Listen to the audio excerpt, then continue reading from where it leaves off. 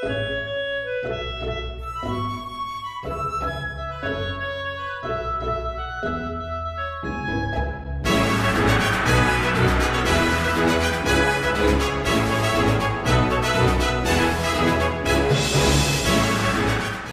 everyone, Comrade Kelly here.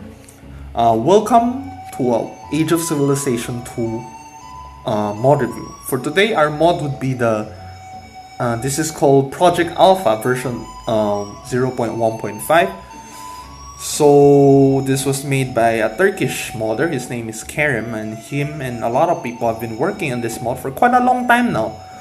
It's finally out, and there's quite a lot to take in since it's a pretty big mod update. So before I start reviewing this mod or start discussing all the new features added to it, please do visit my Discord server. You can find the link to it in the description below or the pinned comment. So without out of the way, let's get right back into the mod review. So this is Project Alpha mod. So there's some things I want to discuss first before we go to the actual scenarios. So for Android users like me,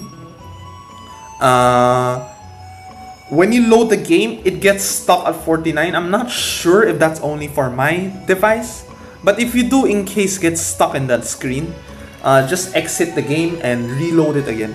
So once you reload it again, it should stop bugging, but then you get taken to this game where it says, oh, the game has crashed, you need to restart and do stuff like that.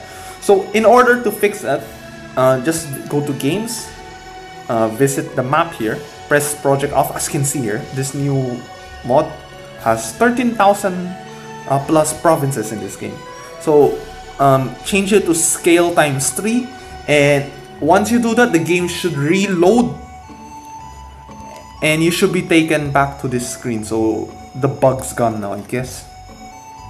And with that out of the way, let's actually start discussing all the new scenarios added to it. So this isn't my first time recording this video, cause I've done this multiple times, and there's some times where I just forget to hit record, and that's just, yeah, I did the same mistake as I did the previous year. I don't know how I'm doing this, but yeah. So this is not my first time recording this video, hence why I sound a bit tired right now, cause I've been talking to myself for like more than an hour now, just keep re-recording. And yeah, let's visit the new scenarios right now, because I don't want you guys to hear me ramble for too long. So there's a lot of new scenarios right now, as you can see. Again, this is better to play it at PC, but we're lucky enough that they managed to give us an Android version 2. But it's gonna be a bit laggy for lower end devices, or it might not even work for some people, but yeah. Let's discuss about the scenario. So we got here 2020. Let's load the scenario right now. So this is a bit different from the usual 2020 scenario. As you can see, China's split into multiple provinces. As you can see right now, we got Inner Mongolia, we got Ningxia, Tibet, Guangxi, and Xinjiang.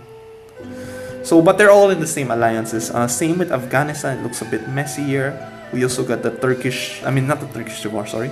We got the Syrian Civil War going on right now. And yeah, some tiny changes throughout the whole map.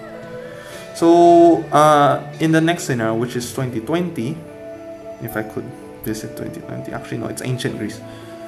Actually, I'll just quickly skim through all of them, because if I were to like do this for every single scenario, this video would last too long, and I'm not sure if you guys wanna sit here and watch me blubber on for that long. We got 2020, so similar to 2020 plus, but without the civil war. So Afghanistan's not in a civil war with the Taliban.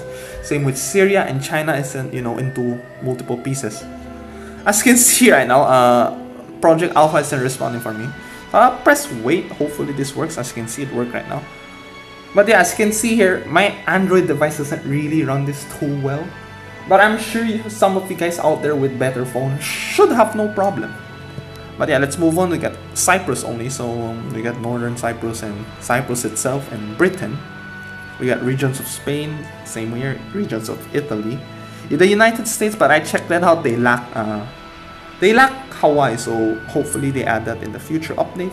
We got the Libyan Civil War, we got the usual football war from the vanilla game, we got the 6 Days War, the Korean War, the Cold War, NSIG, Kaiserreich, the Spanish Civil War, World War II, the Great Emu War, 1917, World War I, the First Balkan War, the Second Boer War. So some of these scenarios are from vanilla, but the difference now is actually pretty big since, again, this is like 13,000 plus provinces in this game. So you can imagine how much effort was put into this one. 1889, 1870, the American Civil War, the Victorian era, Industrial era, 1792, 1650, the Sengoku Jidai period, 1440, the rise of the Mongols, the rise of Islam in ancient Greece. So quite a lot of scenarios to go for, and again, the map's pretty big, so it's gonna be a whole new experience. It's gonna take a longer time to finish a war since it just gets so much provinces in this game. So there are other things that you can't see right now, but I'll mention what are the new things. So again, first of all, new UI. After that, that would be new background music. So a lot of music here for you to explore.